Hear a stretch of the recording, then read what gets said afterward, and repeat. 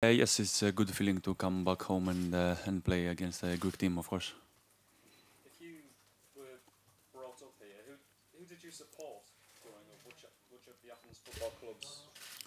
So yeah, I didn't really support the team because like my father also was a person who liked to watch football and not being someone who support specific one. So yeah, I was just a fan of football. I mean, did you used to go to many of the stadiums, to the games in Athens to see the different football clubs, Olympiacos? Yeah. I've been in many stadiums, and one of them was the stadium of Olympiacos. What sort of atmosphere can we expect, and what sort of advice can you give to your teammates of what to expect? No, I think the Greek people, they are really passionate with football, and the atmosphere in every stadium is amazing. So tomorrow again, I think it's gonna be it's gonna be really good. If there's if, Please turn on your microphone. I think your microphone is off. Better? Yeah. I mean, if there's firecrackers, fireworks, flares, laser pens, is this the ultimate test for a football coming to this stadium to play this game?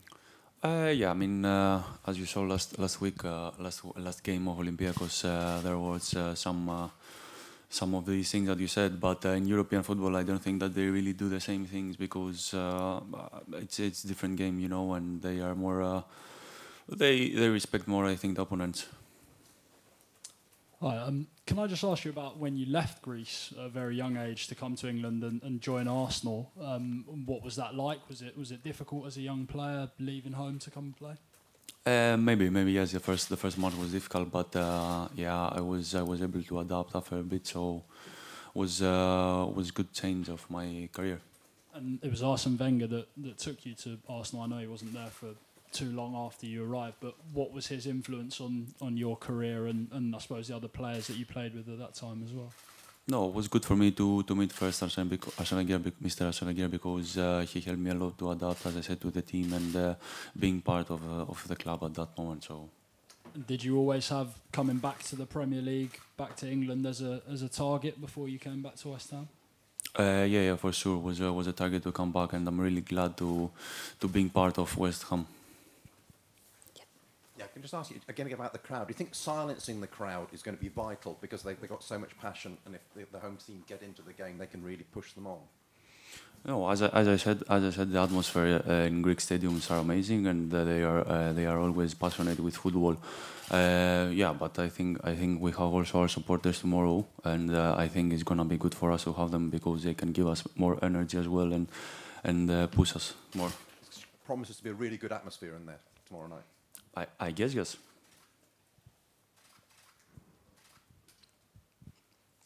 You played 4 games now for West Ham. For the supporters, what makes you exciting signing? What do you think you have to offer to the team? Sorry. What makes you an exciting signing? What do you think you'll be able to bring to the team? No, I mean the West Ham was also the winner of Conference League as well, and the club has big history, so I didn't have to think a lot about it. I was really happy when I had the offer, and I said directly yes. And in terms of David Moyes, how have you found working with him so far? Yeah, it's really good. It's really good to be part of his team, and yeah, we try, and he tries to help me. He tries to help me a lot. Also, the coaching stuff. So I'm feeling good. I think we're about 2 hours away from your boyhood club. I think it's pronounced Apollon. Yeah. Apollon. Talk me through your memories of playing for them. No, this was my team in a really young age. I was not professional there, but yeah, I was there. I think from 6 to 18 years old. So I spent a lot of time there, and was next to my homes as well. So yeah, they helped me a lot to grow. Cool.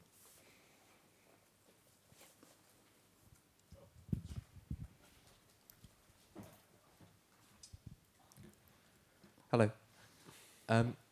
What do you expect from Olympiacos? Have you, when you've watched them, what's impressed you? What do you like about them? So yes, they have good individual players, and they are really good in the counter attack, and they have some points that we have to take care of.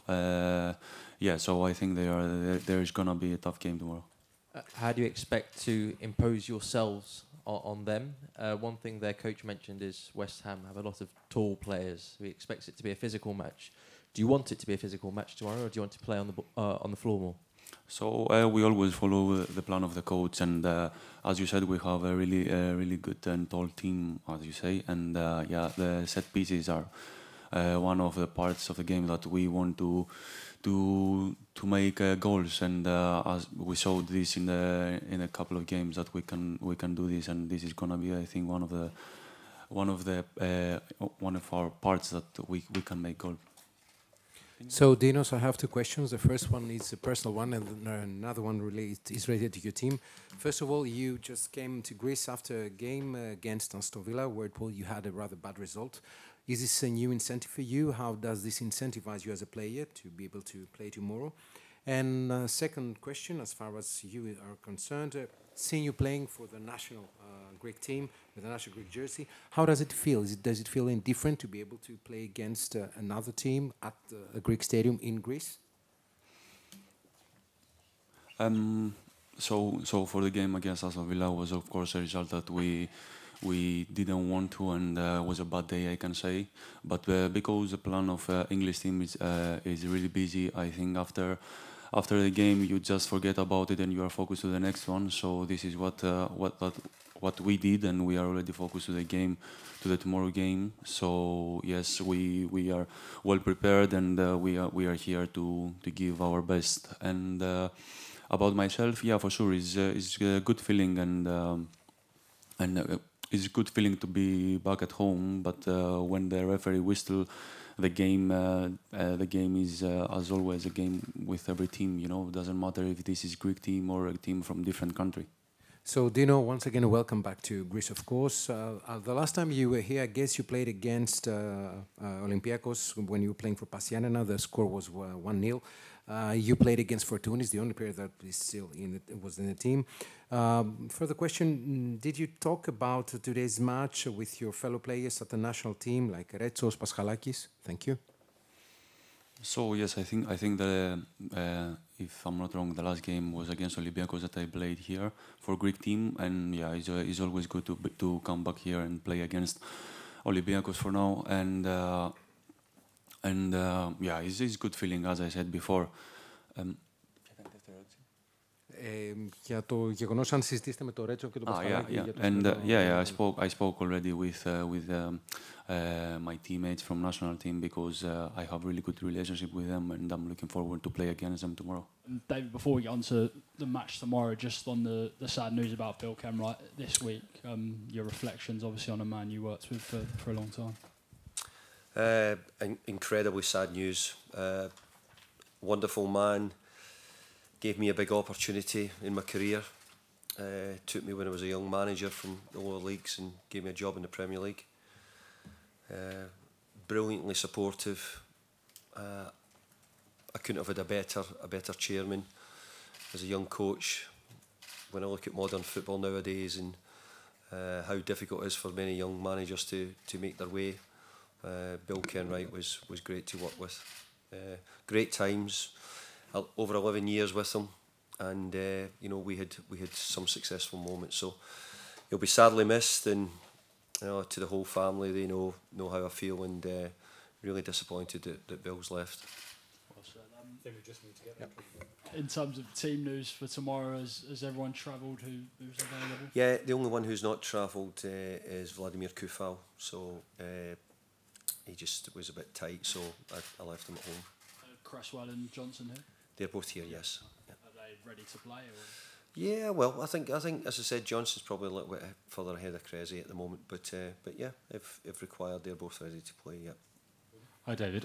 This is an atmosphere that's renowned around Europe, around the world. You've managed here with a team before. Just what's it like being a manager on that touchline when you can see the fans and the?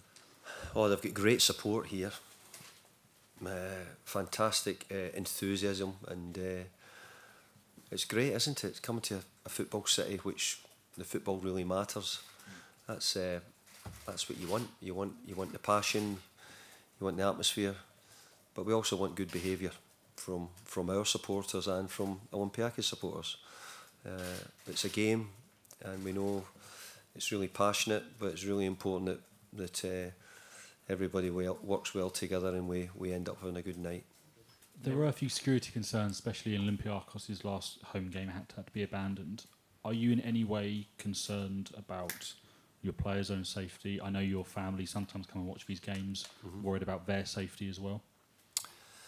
Well, I think all we want is a good football game, and I said it's great that you have passionate supporters, but to be a passionate supporter, you have to be a good supporter as well. You're not helping your club, and that includes our supporters as well. So we know. So you have to be passionate, you have to be enthusiastic, support your team well, but you're not doing your club any favours if you're getting bans or stadium bans or your team getting thrown out of Europe, for example.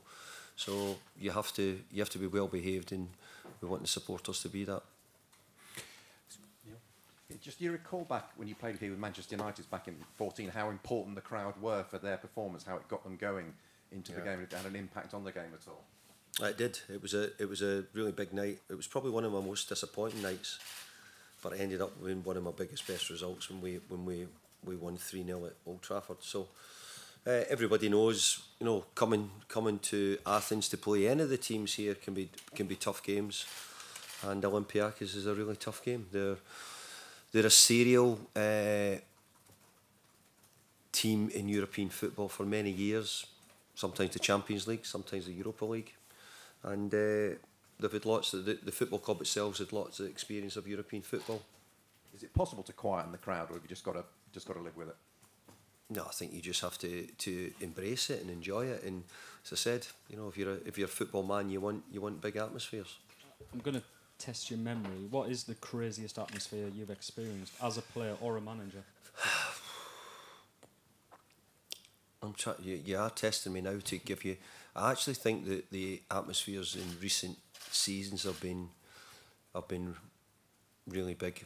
But the more I go back, I was a young player. I played for Celtic against Juventus. I think probably playing over in Turin was probably the biggest atmosphere I can remember. Probably. Is that firecrackers, fireworks? Yeah, I think just the atmosphere in the level of the game as well. I think football throughout Europe at the moment. I mean, we've been in Belgium, we've been in Denmark. And I think everywhere we've found the atmospheres. Strangely, they're a bit different from the Premier League. We've got really big supports, but I think the atmosphere in Europe at the moment is very big. Even in Holland, you can see the level of the way they support their teams. So, welcome, manager. So, capitalizing on last year's wins of Conference League.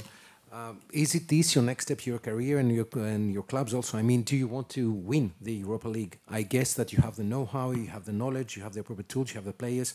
So is it something I want to add to your personal trophies? Yes, please. Meta megalis charas. We've actually had 2 very good years in Europe, but for West Ham, it's something we've not had it regular. We're not like Olympiacos serially in Europe every season. But the last 2 years we've done really well. We've got to a semi-final and a final. Semi-final of the Europa League and then the final of the Conference League last year. So I hope it's a wee bit of a lucky charm, European football for me, and we can keep it going. We've had a good run, and I want to try and do it again. We've started this group very well. Tomorrow night is a really tough game for us, but we've had a great start to the group. Hi, David. Hi there. You mentioned Celtic Rangers and Celtic Juventus. Is it actually the people that make the atmosphere? Is it having working class people that are grounded in football? Is that really what gives the atmosphere more than just the culture? Yeah, I do believe the culture of the city, the people are always the reason why you get big atmospheres. And but what we've got to remember is football is a game, and we're seeing so many things happening throughout the world just now. So just remember, we're all here to enjoy a game of football. Support your team, really passionate, because the players thrive on it as well. Our players do as well. So we really just want to see supporters enjoying it. Great that we get full stadiums. Great that we get great atmospheres. Part of the game. That's why when you're a young boy, you want to play at the top level. You want to be involved in these sort of games. Hi, Dave. It's a follow-up to the question about the atmosphere. When a stadium is so intense and you're trying to communicate with the players and they can't hear you, how tough is that as a manager? Because I remember the game against Brighton, we had to give a note to Jared. So I'm half wondering if get the pen out tomorrow. Yeah. I think as I'm getting older, that my voice is going as well, and you can hear the hoarseness through. But look, it is. I think that you have to nearly just accept it. You know, your information is very difficult, or you try and pass it on maybe through the nearest player to get to the players. But you know, in big atmosphere, noisy atmospheres, it's very, very difficult. Last for me, David. You spoke about your future last Friday, and your intention today, of course. And I know you don't use social media, but it's caused a lot of debate among West Ham fans and social media. So my question to you is, having won the Conference League, having transformed the club, set great records, does it surprise you that people still doubt your managerial ability? I think in this role you're always going to be questioned if results. I think we've had a great run. I think I said before, I think West Ham are probably one of the best periods at the moment in time. And you know, people are entitled to their opinion. I don't do social media, you know, partly for the reasons probably that you've just told me that question. Because you want to keep positive, you want to stay strong and keep doing the right things and not listening to outside noises, and I try not to listen to outside noises. So, welcome, Coach. My question is, have you talked with Dinos Mavropanos about tomorrow's game and Olympiacos in particular? And probably, do you have any discussions about Podense, who used to play with Wolves? Or is there any other player that you will focus on for Olympiacos tomorrow? Yes, we have spoke with Dinos about Olympiacos, and we know Podence very well from his time at Wolves. So we're well aware of him. We probably have more knowledge of Podence than maybe even Dinos, because we've played against him in quite a bit in recent seasons. He done very well for Wolves. I thought he played very well at his time there. So yeah, we've done as much work as we can. We understand what we can. We have 2 games now, one away from home against Olympiacos. Then next 2 weeks' time we come to London Stadium. So we'll get to know each other quite well over those 2 games.